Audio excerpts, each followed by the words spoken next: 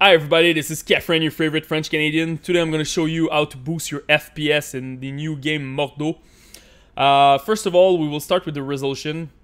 I'm playing 1080p. If after all the changes I will show you, you still don't get your 60 FPS in 1080p, for sure you will need to lower your resolution.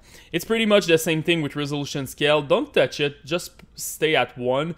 This is last resort. If after all the changes I will show you, you don't get your 60 or your 144, you can lower this one at like 0.95 or even 0.90, but you will see that your image quality will decrease a lot.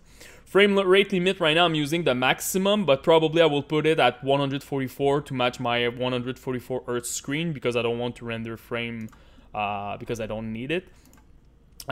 Field of view, it's like preference, I'm using 90.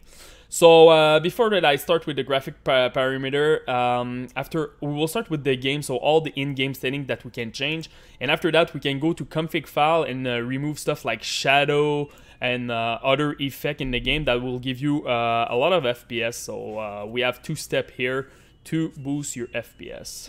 So first of all, anti-aliasing, use FXAA. This is a good compromise between temporal or just removing it.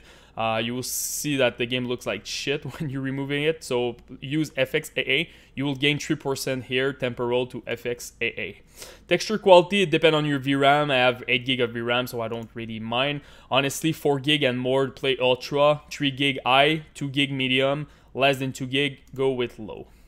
Effect quality, I'm using medium, but if you see that at medium when you're fighting you're getting a lot of drop of FPS, lower this to low. It's all those visual defects, density, screen space effect and stuff like that, particle. So really important, lower this if you're still you see drop when you're fighting. Shadow quality and direct shadows, uncheck this, put this one at low, and after that in the config file I will show you how to remove shadow, but just this you will gain 10 to 12% of increase of your FPS. Donc it's really important to boost this. View distance, same thing, really important, play at medium. You don't need high or ultra, and this take a lot of resources to render the view distance, so use medium. Really important if you have like an integrated video card, you're playing on a laptop and stuff like that, don't go too crazy with those graphic parameters. This game take a lot of resources when you put everything at ultra. Post-process quality, I'm putting at medium because it's using a lot of different post-processing. Even if you remove like the bloom or what is it called, the motion blur, I still see some when you're playing at high and ultra. So go with medium and low, and for each bracket you will gain like 2% of FPS, so you can have a nice game with the post-process quality. Foliage density, really important, put this one at low, 2% for each bracket. So again, a nice gain, and it doesn't decrease too much your image quality. Character quality, you will not see a big boost here, like 1% for each bracket. After that, character clock. If you don't have like a really good CPU, this one can help you. Just put no cloud, so you don't want to use like physics on the character cloud. So really important. Ragdoll, pretty much the same thing. If you don't have a good CPU, just put this one at low. Screen space reflection, remove completely this effect in the game. All this reflection is taking a lot of resources, so put this one at off. After that, bloom. This is more like an effect. Bloom and motion blur, it's more like, do you like it or not? You will not see a big increase or decrease in your FPS, so it's more like it's a preference. And ambient occlusion and lens flare, remove those one. You will gain 2% here and 1% for your lens flare.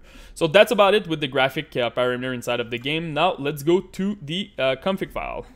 So now the config file, we need to go to the C drive, users, name of your computer, app data, local, Mordhau, save, config, Windows client. After that, you need to look at the game user setting, double click on it, and you will have all the parameter inside of the game. The one that you will need to change is shadow. Put this one at 0. You will gain another 3 to 4% of increase for your FPS. So this will completely remove the shadow. Inside of the game, you can't like use low, but you will still see some shadow on the ground when you're playing it. If you're using the 0 here, it will remove the shadows. The only other thing that you need to make sure is the use HDR display output. Make sure this one is at false. In the past, I had some issue with like No Man's Sky. It was true by default, and I was using like 20 to 30 FPS. So really important, make sure this one is at false. After that, save. And really important, you need to block this file. So game user setting, right click on it, properties, click read only, and press OK. So you will need to, this will make sure that the game will not override the file. I did a test, and when you close the game, it will override your file. So make sure that you put the file in read only to block it. So that's about it, guys. If you have any questions, just come in the YouTube section, post me your rig, CPU, GPU, and RAM. I will try to help you the best that I can. And don't forget to subscribe to the channel. Peace!